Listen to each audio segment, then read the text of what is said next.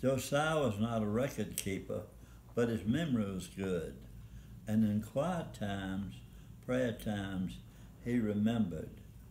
Tense, often the same, hymns so familiar, hard-working, hungry faces, he loved them all. The benedictions, though, they held a special place. The altar calls, responses in crowds, or singles. Every torch and lantern lit light revivals,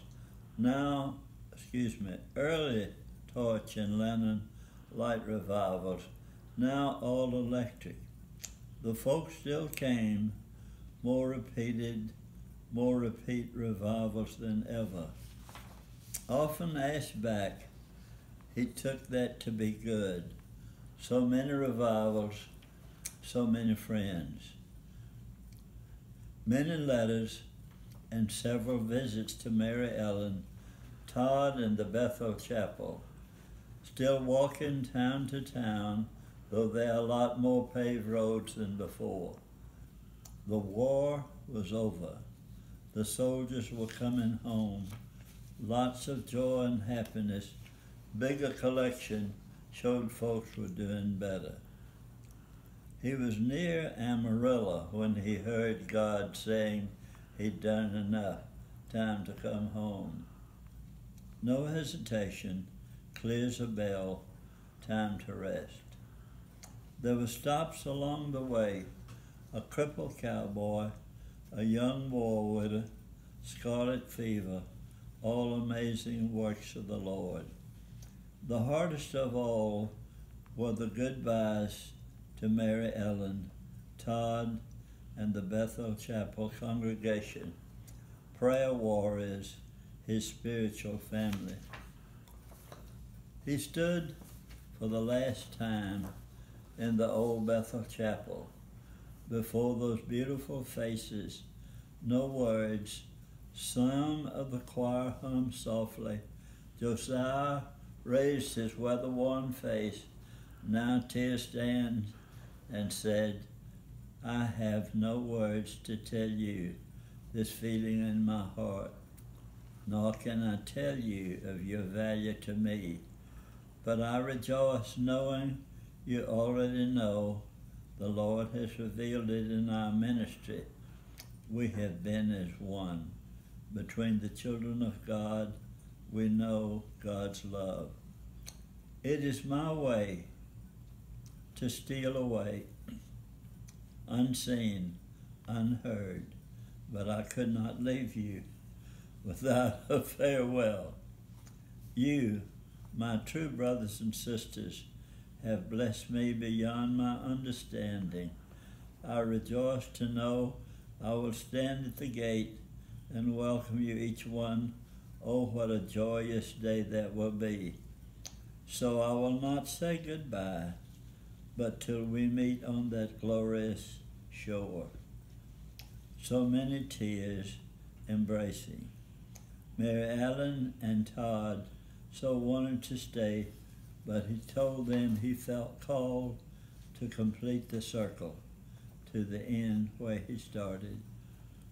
At a 91 years old pace, Grit was 3 or 4 days away, or his prayer list at least twice. Todd stood in the middle of the road, tears running down his face, Bible in one hand, and waved until Josiah was out of sight. Josiah walked part of the way with a one-armed soldier headed home to Fredericksburg, worried about farming, one wing shy, as the young soldier put it. Josiah saw Grit from afar, or what was left. Lots of old buildings, tired, had taken to lying down. The home place stood still, though tilting a mite, the porch swing long gone, screen door hanging loose. But it was home. Seemed to be cooler on the porch. He felt lighter in his limb, as if a weight had been lifted off. Well, Lord, you called. I'll come as far as I can. Now I'm waiting for you to take me the rest of the way. Isaiah pulled up an old ladder-back chair, lowered his bony frame down, held his Bible in his lap, and commenced his prayer list one last time. All in your time, Lord, all in your time. Mason County Sheriff found an old man sitting on the porch like he was sleeping in the ghost town of Grit. In the top pocket of his black suit coat was a note. This is Reverend Josiah Boanerges. If found, please call Comfort, Texas. Mary Ellen Robertson, Lively 309. The same day, the sheriff called.